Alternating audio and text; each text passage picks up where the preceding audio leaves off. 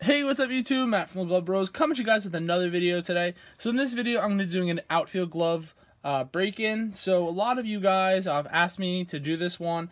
I know I'm not the biggest outfielder. I don't play outfield much at all. That's why this glove's actually leaving.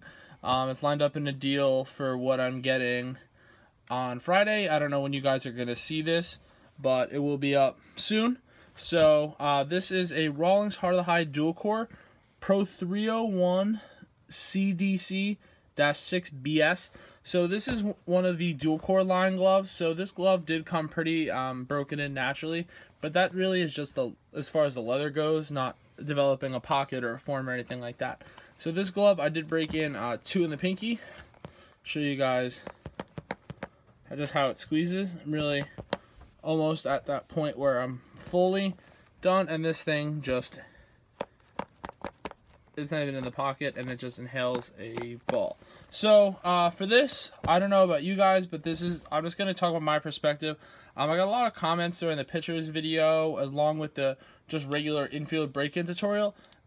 People not necessarily doing it the same way that I do, and that's totally fine. You don't have to agree with me, and I'm just going to say how I do it, and it's just that simple. So for an outfield glove, I want to make the outfield glove as deep as possible. That's just something that I've always been a big fan of. I'm going to spread out the fingers. I'm going to make it as deep as possible because I want as much surface area to catch the ball as possible. That's all I'm going for in the outfield. So for this one, first thing you want to do is loosen up the fingers. Optional. I think it's a good idea. Just my 2 cents. What I'm really going to focus on is, again, a dual hinge break-in that gives you the most consistent pocket, I believe, and that's obviously what I want in the outfield, is something really big to just close the doors. As soon as it comes in there, I want it to stay in. I feel like the H-web provides the best web as far as pocket depth goes, so if that's something that you're interested in, you want a super deep pocket, I would go with that. If you want something a little bit more shallow, I would say that the trapeze or the modified trap is probably a better web for you. I think that's really it for outfielders gloves. Here. If you have a modified trapeze 1275, you're an idiot. Shoop has one. Modified? Idiot. Yeah, the JH32. Oh, it's a 12.5. No, I think it's a 1275. Regardless, moral of the story. That's what we're doing. So what I want to do is I'm gonna obviously bang out the break points.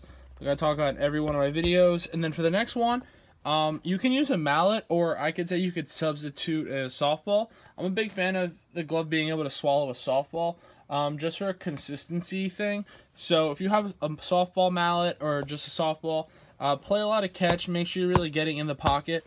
When I'm gonna hit this, I want to come downward. I want to come in, and I want this pocket to bowl as much as possible. And everything in here, wherever it goes, it's going to funnel right into the center. Everything here is going to funnel right in. So flaring is another option that's up to you as a player. Whether you like to flare a lot, whether you like to roll a lot. I'm not a big fan of a massive flare because I feel like that actually cuts off a little bit of this area. So I want to have the glove be a little wider and just be able to be running in the outfield and just zap it up as soon as it comes down there. So that's a big thing for me. You got to make a decision how you want to hold the glove. I would say if you're an outfielder and you don't hold it at least 2 in the pinky, you're pretty crazy. I mean, it just gives you a better pocket. And some people I know go 3 in the pinky. I don't think I can do it on this glove because it's slightly tight. I can do it if you want. I can. And that thing is just absolute butter. Make sure you're playing a lot of catch, like we always say. Really work on depth in the outfield. That's, your best friend is going to be having a nice deep area. Make sure your close is consistent. I would say to get at least to the ring finger, worst case, and then pinky. I could not think of the fingers real quick. So Marco looked and started laughing at me. Because if you go anything shallower, you're taking away a lot of your target area. You want to come up and just be able to close here. I don't know if you guys are familiar with Kevin Pillar saying. He said they're like trap doors. When this comes and closes, nothing comes out. And then up top, it's not big enough for a baseball to escape it or enter it. So if I dive and it comes in, it's staying in.